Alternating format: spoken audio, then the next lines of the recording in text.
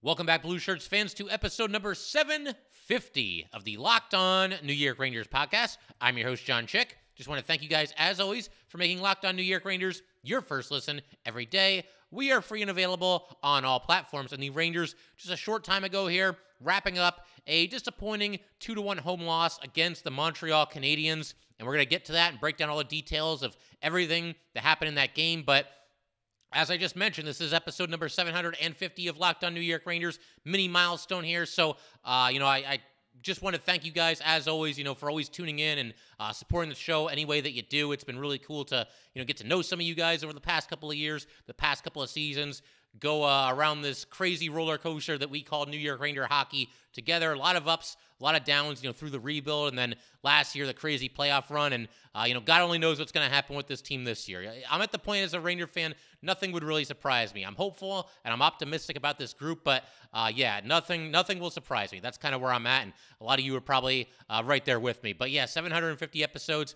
It's so cliche to say that, time has passed so fast, and, I feel like we just started this show, but, the one thing I will say, I feel like we did episode 700 like 6 days ago. These last 50 or so have just absolutely blown by. And here we are, halfway through, or more than halfway through, another season of New York Ranger hockey, the 4th season of Locked On New York Rangers. And it's been an absolute joy to cover this team and talk Ranger hockey with all you guys and just do this show on a daily basis. Really been a blast. And again, thank you all for supporting the show in any way that you do. I wanted to, shift our attention now to the game against the Canadiens. Obviously, once again, the Rangers' disappointing game against Montreal, losing 2-1. A game where the Rangers just never really hit fifth gear. There were times where it was looking like they were starting to find their game a little bit, and then it would fizzle out. I think a great example of that is, the last, I would say, about 13 minutes, maybe 12 minutes of the first period. I thought the Rangers really looked good, skating well, creating a lot of scoring chances, and, you think they're eventually going to break through. They weren't able to do it in the first period. Second period, though, it kind of just fizzled out. It got away from them, and they just were not able to keep their foot on the gas, and the Canadiens kind of took over. They took the lead. The Rangers tie it, and then the Canadiens, of course, get the game winner in the third period. I'm going to talk about the possibility of this game being a letdown for the Rangers. I try not to do too many classic sports cliches like letdown and trap game and all this other stuff, but if there was ever a case of a game being a letdown, it might be this one. The last game, dramatic victory against the first place Dallas Stars, scoring with less than a second left, winning in overtime, Garden going crazy. Now you're out there against a team that you beat about a week ago or about a week and a half ago. The Rangers beat the Canadiens fairly easily. Canadiens not having a great season. And the Rangers, again, they just never really found their A game pretty much from start to finish in this one. So we're going to talk about the possibility of a letdown. Also going to give Igor Shesterkin some much-deserved credit for coming up big for the Rangers in this game, making some really nice saves, especially early. Early in this game, I don't think either team really felt like playing a whole lot of defense at the start of this one because the Rangers were putting the puck at the net as well. But, a little bit of a early goaltender duel. And, again, the Rangers' team defense just wasn't what it needed to be, but Igor picked them up more often than not, was not able to pull a rabbit out of his hat, though, and win this game, despite not getting a ton of help. Also going to talk about this Ranger power play that's kind of a mess right now, and it wasn't just the fact that they went 0 for 2 tonight. That's going to happen from time to time, but they just weren't good. Didn't look dangerous, never really looked like they were going to score. So going to talk about that. And like I said, we'll go ahead and we'll start with the idea that maybe this game was a little bit of a letdown. And let me just preface this entire, section here by saying that I am aware of the fact that there is a stomach bug going through the Ranger locker room. Gerard Gallant said as much in a recent presser. And so, obviously, that could still be affecting players. Maybe it's affected players over the last handful of games. The thing is, I don't know who had the stomach bug, who now currently has the stomach bug, who maybe caught the stomach bug earlier today. It's an unfortunate situation. Being sick is rough. Everybody's been sick at one time or another in their lives, but you guys know what I'm talking about. There's times where if I'm sick, I don't feel like picking my head off the pillow, much less playing a professional sport. So, again, it's tough because we don't know which players are sick and which guys I should be grading on a curve and which ones were at full full health tonight and just weren't able to do a whole lot. So, but I just wanted to at least mention that there is a stomach bug going around, and maybe that had something to do with the lackluster performance tonight, the overall lackluster performance. It wasn't a complete disaster. Rangers have played worse games than this one this season, but, home against Montreal, that should be a win, and unfortunately, it was not. And, the other thing, too, and I mentioned this just a second ago, the Rangers beat the Canadiens with relative ease. About a week and a half ago in Montreal, Rangers won that game 4-1. And it's one of those games where they were pretty much in control from start to finish. I mean, I wouldn't say that they were skating circles around them, but pretty much from right when the puck dropped in that one until that game ended, there was never any real reason to believe that the Rangers were in any danger of not winning that game. And, of course, they got the job done there. So for all those reasons, the big win against the Stars, possible that they had a little bit of a letdown here. And I will somewhat graciously, what's the word here? I will somewhat generously, there we go. I will somewhat generously accept that as long as they turn around. I'm big on how a team responds after a game like this. As long as they turn around, they go into Columbus tomorrow night, Monday night, against the Blue Jackets, and they find a way to get 2 points. You cannot be leaving points on the table against bad teams, which is something the Rangers have done too much already this season. Now they do it again against the Canadiens. You better not do it against the Blue Jackets, a team that pretty much walloped the Rangers earlier this season.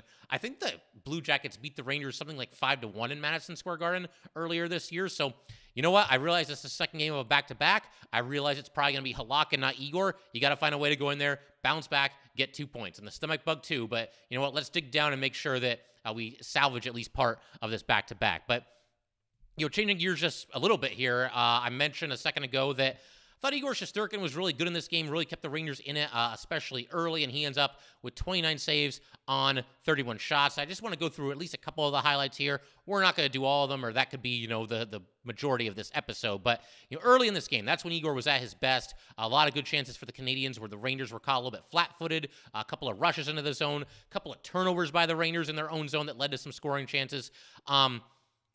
Adam Fox actually kind of got burnt by Cole Caulfield here, and you don't see this happen to Adam Fox very much. Fox had position, and Caulfield went around him to the outside and just kind of got by him and got to the net and faked a shot, kept going. Igor stayed with him all the way. Great save there. That was in the first minute of the action. Not too long after that, Igor made a really nice glove stop as well. And then another situation where Demora gets behind the defense, up the right wing, a little backhand, forehand, and a great save by Igor Shesterkin there, turned it aside.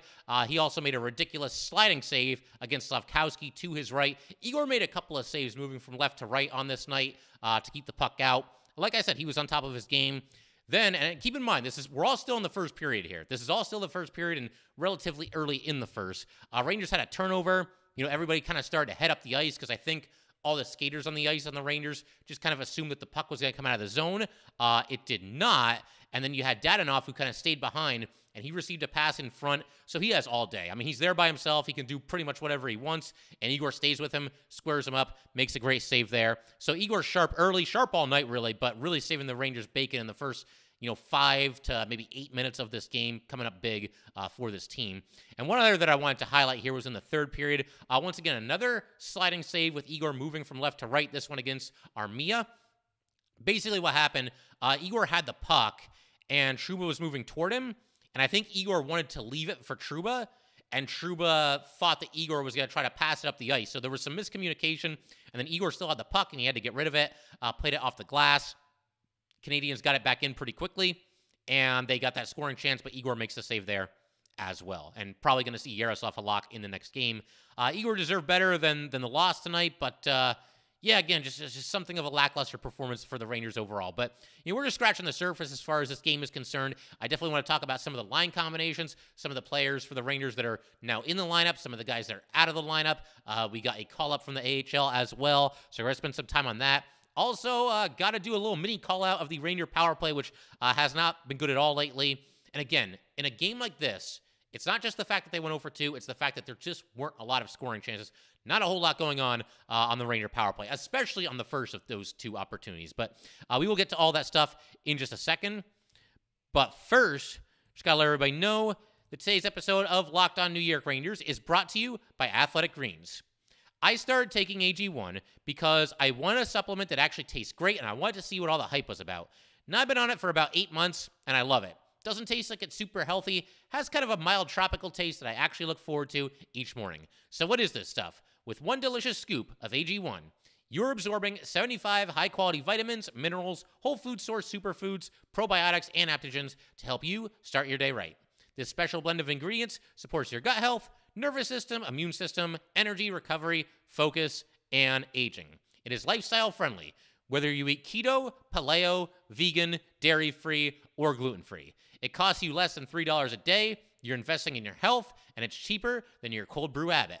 Athletic Greens has over 7,000 5-star reviews. Right now, it's time to reclaim your health and arm your immune system with convenient daily nutrition. It's just one scoop and a cup of water every day. That's it. No need for a million different pills and supplements to look out for your health.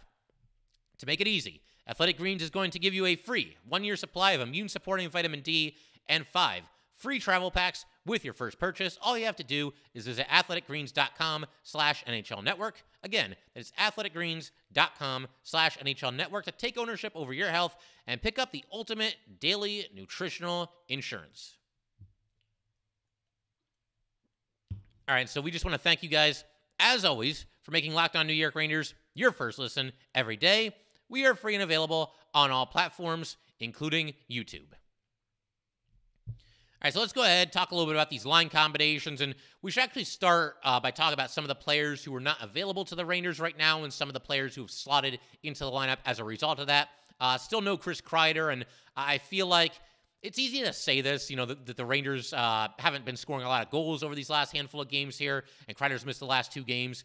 But yeah, I mean, I think they definitely miss him. He's obviously one of their better players, somebody who can be a little bit hot and cold, but obviously the Rangers rely on him to do a lot. He's big time on the Ranger power play. Obviously, he's very adept at those deflection goals in front. He can clean up the loose change, and him and Mika and Kakko were really clicking before he went down with the injury. So obviously the Rangers miss Chris Kreider right now. We'll keep our fingers crossed that he's back in the lineup sooner rather than later. The dreaded upper body injury claimed another victim in Chris Kreider. But they made it sound like they expect him back sooner rather than later. We'll see. Obviously, I'm not sure how likely it is, and I'm just guessing here. This is nothing but guesswork. I'm not sure how likely it is that he's back in there against the Blue Jackets one day after the game tonight against the Canadiens, because it's just one day later, and if you didn't play him in this one, you may not want to play him in the next one. But it's at least possible. Maybe they wouldn't want to have him come back playing both games of a back-to-back, so you just put him back out there for the second game. Also very possible that we don't see Kreider until the game after their next game, which will be Thursday against the Boston Bruins. And that'd be a big game to have him back for, because obviously Boston is a very good team. But he was out tonight, as was Julien Gauthier. Gauthier placed on injured reserve with, say it with me now, an upper body injury. And the upper body injury just wreaking havoc across the Rangers and probably across this league as well. But that resulted in a call-up for Ryan Carpenter. Carpenter obviously was here with the Rangers at the start of the season. He signed a 1-year deal at the league minimum of $750,000. He just has kind of a nondescript game, and I think after a while, he kind of just got squeezed out of the Ranger lineup. The Rangers had to place him on waivers to send him down to the Wolfpack. Nobody claimed him, so he went to the Wolfpack. And, by all accounts, had a very good attitude with Hartford, played pretty well there, and so he'll get an additional opportunity here. He obviously did not play in this game here tonight. They wanted to give Jake Leschyshyn a chance, and more on him in just a second, but he made his Ranger debut in this one. Carpenter, the one thing he certainly has going for him, well, 2 things really. He can kill penalties, and he plays center, and center is always kind of at a premium in this league. You can never have too many centers on your NHL roster, at least guys that can play the position. You can never have too many centers in your pipeline either. So, yeah, we'll see. We'll see if Carpenter slots back in. I'll be curious to see if he's the guy, against the Blue Jackets, or if they give Jake Leschyshyn another chance. Leschyshyn is somebody that played on the Vegas Golden Knights. We talked about him briefly in our most recent episode, but he got his first chance to play for the Rangers in this game, and he was actually centering the 4th line. He had Blais on his left wing, Brodzinski on his right wing, and given that it was his debut, I figure we might as well just run through his stats real quick. He was an even plus-minus, 2 shots on goal, 2 hits, 1/2 of his face-offs, and had a team low 6 minutes and 47 seconds on the ice. And honestly, nothing really stood out one way or another for Leschyshyn. The limited time on the ice certainly has something to do with that, but I'll do my best to keep an eye on him if he's playing against the Blue Jackets. We'll see if the Rangers give him another chance, or if they go back to Carpenter and give him another opportunity. It's also possible that, maybe both of them are in the lineup. You could always take Brodzinski out. You could take Sammy Blais out. And, we'll see what combination the Rangers look to go with the fourth line. But this also goes back to something that I talked about in a recent episode, that being that there's quite the position battle as far as spots on the fourth line are currently concerned, especially now with a couple of these injuries. Like I said, Kreider was out of the lineup, Gauthier was out of the lineup, so Goodrow moves from the fourth line up to the third line, and that pretty much means that the fourth line, it's kind of all hands on deck as far as, the Rangers' depth players. There's spots up for grabs. Tonight, from left to right, it was Blais, Lecision, and Brodzinski, but I don't think any of those guys are slam dunks to be in the lineup on any given night. You never know when Gustav Riedel might get another chance, although my understanding is he was a healthy scratch for the Wolfpack not too long ago, so that's not the best sign as far as his prospects for joining the Rangers and making a positive impact. But, he could be involved, and Gauthier, whenever he comes back, you figure he'll probably slot back into the lineup. We'll see. There's obviously a lot of different ways that this could play out. But Lecision, the little I saw of him in this game here tonight, I thought he did fine. Certainly did not stand out in a negative way. And like I said, very curious to see whether it'll be him or Carpenter, or maybe both of them, and either Brodzinski or Blais come out of the lineup. We shall see how the Rangers look to play it, and could be something of a rotation going forward, at least in the short term, before guys like Kreider get back in the lineup and Gauthier get back in the lineup and just kind of naturally squeeze a couple of these guys out. But yeah, I figure in just a second we'll keep everything rolling. I do want to turn our attention to the Ranger power play, which, as I've mentioned a couple times already here in this episode, has not been great recently. Got a couple of stats to back that up, and we're just going to go through the two-man advantages that the Rangers had in this one and just kind of try to put our finger on exactly what's going on, what went wrong, and what the Rangers can do to hopefully rectify the situation. Also want to talk a little bit about a very curious decision that was made by Gerard Gallant as far as personnel late in this game with the Rangers trailing by a goal. And overall, I like Gallant, but certain criticisms that get thrown at him from Ranger fans, I think at times are fair. And I didn't even have to check Twitter. I wasn't really on Twitter tonight. I get the feeling there were probably people pointing this out, the thing that I'm going to talk about, but I'll say that for just a second. We will get to all that good stuff in just a minute here. But first, just got to let everybody know that today's episode of Locked On New York Rangers is brought to you by BetOnline.net. BetOnline.net is your number one source for sports betting info, stats, news, and analysis. Get the latest odds and trends for every professional and amateur league. From pro football to hockey to basketball and the upcoming MLB season, we've got it all at betonline.net. And if you love sports podcasts, you can even find those at BetOnline as well. We are always the fastest and easiest way to get your betting info. Head to the website today or use your mobile device to learn more. BetOnline, where the game starts. All right, we just want to thank you guys, as always, for making Locked On Rangers your first listen every day. We are free and available on all platforms, including YouTube. So the Ranger power play. Where do we begin? I mean, first of all, we should probably, again, point out the fact that Chris Kreider was not available. He's a huge part of this power play, and you have a unit that's already struggling, that's missing one of its most important players. So I get that. I guess you grade on a slight curve here, but the bottom line is they should be able to survive a Chris Kreider injury and him missing a couple of games here and figure out a way to put the puck in the net, given the fact that they still have 80% of the top power play unit out there and available and ready to go. And you've got Alexis Lafreniere, taking Chris Kreider's spot, which isn't such a bad thing either. But yeah, the power play just has not been good lately. I mean, there's no other way to say it. And to just kind of break down everything that happened on the Ranger 2 power plays, let's start with the first one, because this one was basically a disaster. For starters, though, let's give some props to Jacob Trouba, to Vincent Trocheck for drawing a penalty here, getting the Rangers an opportunity in the first period. Basically, Trocheck goes in up the left side, made a ridiculous move, basically forced or faked the defenseman out of his skates. He got slashed on the play, and so the Rangers go to the power play, and once again, Lafreniere is still slotting in for Chris Kreider. But, while this power play is going on, I'm just seeing too many guys standing still. Everything just looks a little too deliberate. Everybody's looking for that perfect scoring opportunity instead of just kind of cutting it loose. Too much passing around the perimeter. I mean, the one thing they've been able to do mostly, and not even so much on this power play in particular, but other power plays that they've had recently, even ones that they have not scored on, they're able to at least get set up, gain the zone, move the puck around a little bit, maintain possession, but that doesn't really do you a lot of good if you're just passing around, up the boards and back to the blue line and across to the other side on the blue line.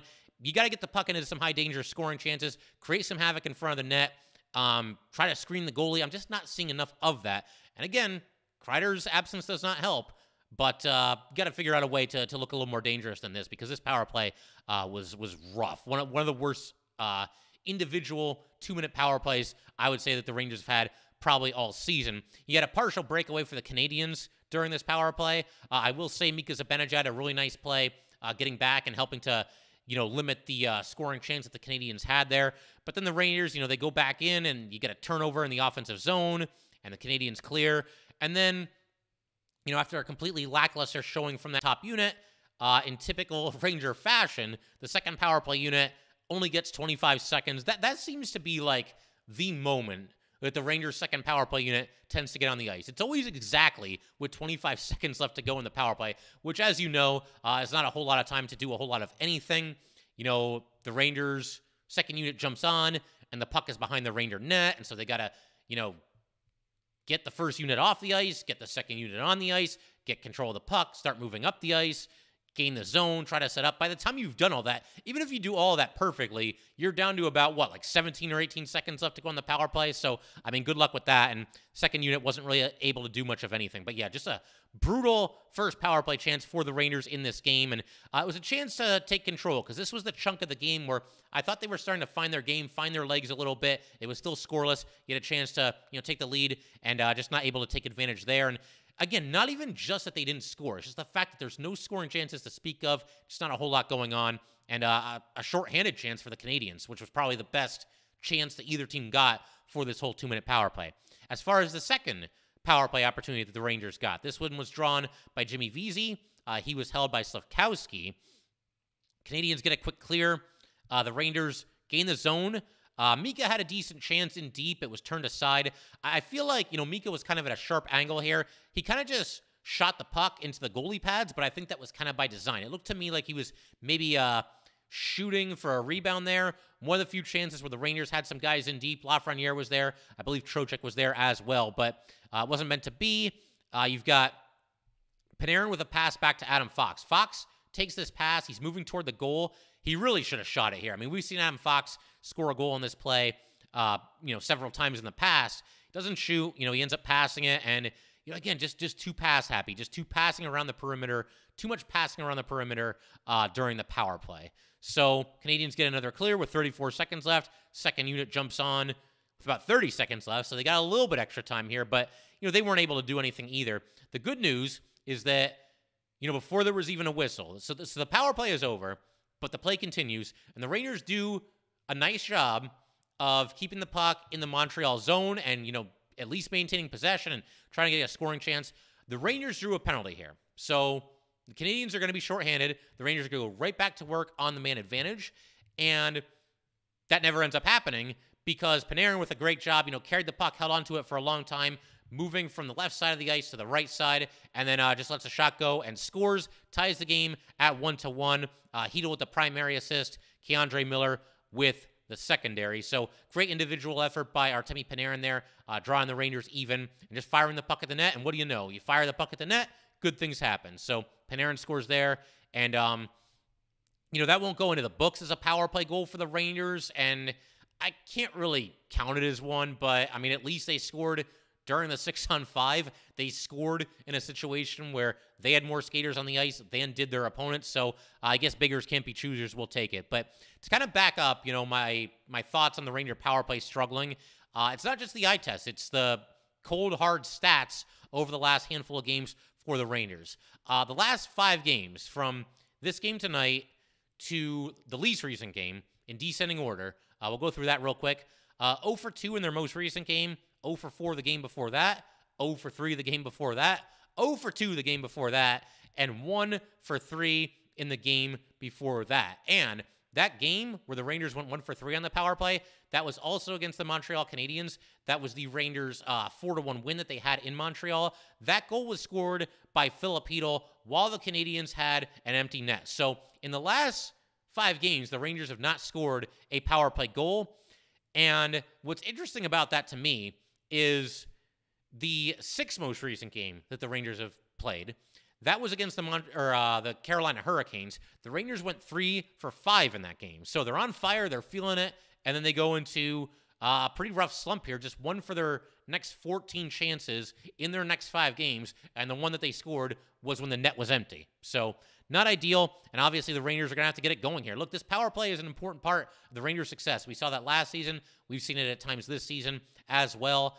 And you know, I'm willing to wait until Kreider comes back and give the usual quintet a couple of chances to work your way out of this. But maybe in the meantime, you shake things up a little bit. The thing is, though, like, who do you move off of the Ranger top power play unit?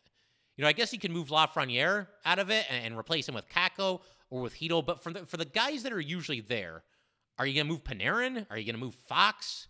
I mean, are you going to take Mika Zibanejad out of there? Maybe Trocheck? Maybe you could drop Trocheck down and give Filip Hedl a chance in his spot.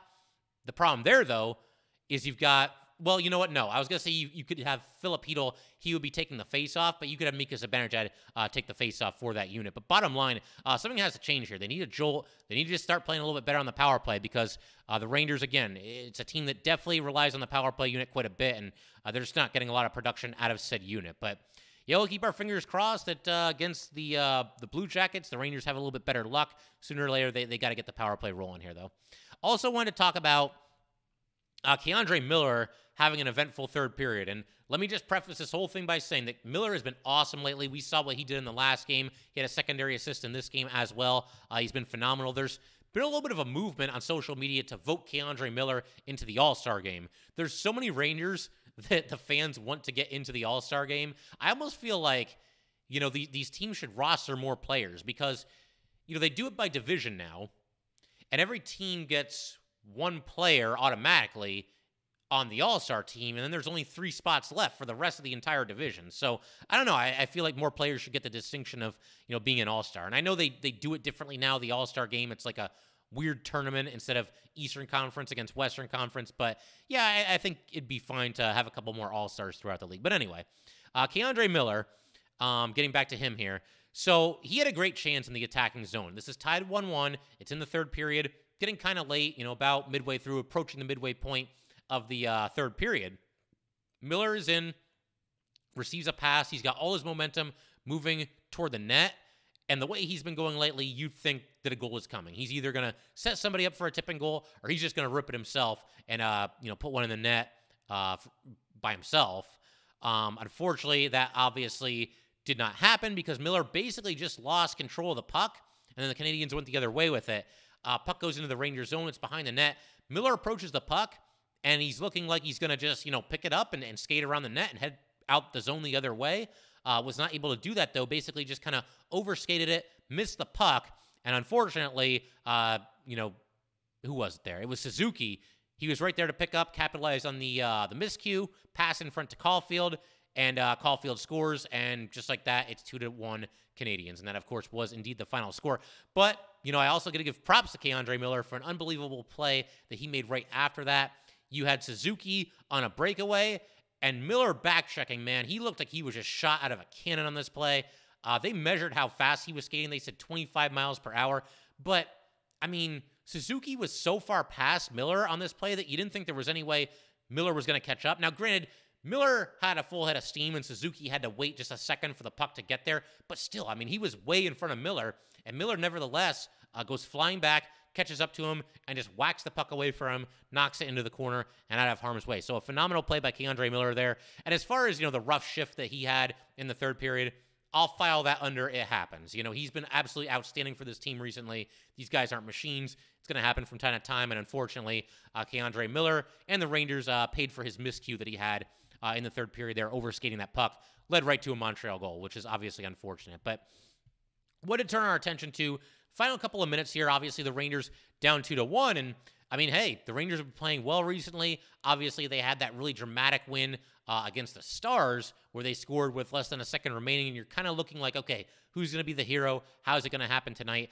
I thought the best chance that the Rangers had in the last, 5 minutes or so happened with about 3:30 to go, or maybe 4 minutes to go. The Rangers were in the Montreal zone. They were swarming a little bit. Puck came loose to Panarin in front, or somebody might have passed it to him, but the puck came out of the corner, went in front to Artemi Panarin, and he had a golden chance there, right from the edge of the right face-off circle, prime real estate. The save was made, though. It was blockered aside, and Panarin could not score there, so obviously the Rangers still down by a goal. I mentioned a couple minutes ago here in today's episode, though, that there was something that the Rangers did down the stretch in this game that just kind of made me scratch my head a little bit, and that was putting Jonny Brodzinski on the ice, or maybe he was already out there, and he just stayed on a little bit longer than the Rangers thought that he might. Maybe he couldn't get off for a line change. But the bottom line, the thing that we know for sure, is that Jonny Brodzinski was on the ice for the New York Rangers while the Rangers were trailing by a goal, while the net was empty. There's no reason for that.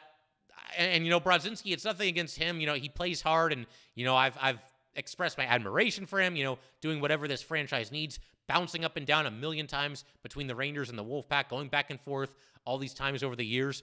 But Jonny Brodzinski on a team like this or probably any team really, should not be on the ice when you're looking for the game-tying goal with less than 2 minutes to go. I'm sorry, he just shouldn't. He eventually got off the ice, and the Rangers went with the usual suspects, the guys that you would probably expect to be on the ice in a situation like that. They got another chance. Fox put the puck at the net, and Kaka was there in the crease. He was hammering away at the rebound, trying to stuff at home, was not able to do so. Canadiens take an icing with 49 seconds to go. Rangers call the timeout, and they go with Mika, Miller, Panarin, Fox, Trocheck, and Lafreniere. Unfortunately, Trocheck, a rare face-off loss. Puck comes out of the zone. You had Panarin taking a shot from the blue line. It was turned aside, and, it was cleared down the ice, and Keandre Miller had to go get it. He starts back up the ice with only 15 seconds left, shoots it into the zone, but the Rangers really didn't get much of a chance in the final few seconds here. Toward the very end, they at least got to play the puck toward the net. And man, again, when you're coming off of a win like the Rangers had against the Stars, you're kind of looking for the heroics and who's it going to be, who's going to tie the game tonight, but unfortunately was just not meant to be. And, time ran out on the Rangers, and again, a little bit of a lackluster game for this team, but you look for the bounce back, hopefully, against the Columbus Blue Jackets on Monday night. But that will do it for today, guys. Once again, just a huge, huge thank you to everybody that has supported this show in any way, to anybody that's reached out to me and just talked Ranger hockey with me, DM me on Twitter, left a comment in the YouTube section, sent me an email. A lot of you guys, play in the fantasy league as well. That's always a lot of fun. And it's just awesome, man. It's awesome that we have this cool little Ranger community that we have here. And just looking forward to continuing to do this show. And again, as I always say, going through the roller coaster that is Ranger hockey with everybody that listens to this show. And for anybody that might be new, hey, there might be some first-time listeners say, stick around, enjoy the community, talk to each other on YouTube, talk to each other in the YouTube comments section, have some fun. We have a lot of fun on this show. That's pretty much the long and short of it. But again, thank you guys so much for all the support, and here's to the next 750. So, yeah, thanks again, guys, and I will see you next time.